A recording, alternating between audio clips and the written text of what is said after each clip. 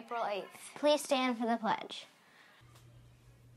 I pledge allegiance to the flag of the United States of America and to the republic for which it stands, one nation, under God, indivisible, with liberty and justice for all.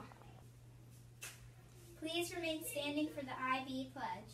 Today I pledge to do my best for myself and my school. I will listen and learn, I will contribute and work hard, and I will always treat others with respect.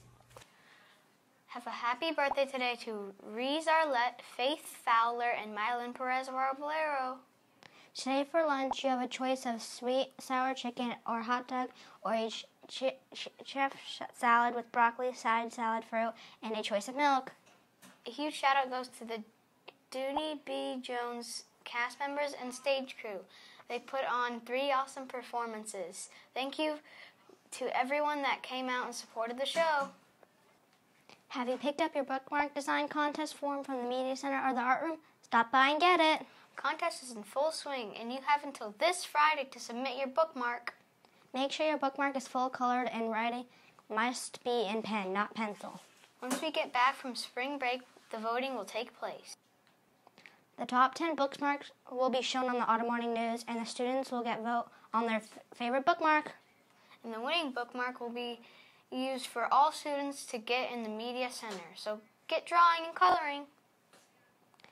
Now it's time for the joke of the day. This joke was submitted by San Diego in Miss Andrews' class. What did the bee say when the other bee said, What are you doing? I don't know. None of your beeswax. Well, that's all for today's show. I'm Alyssa Reckno. And I'm Anthony Mazzoki. Have a great day, Otters!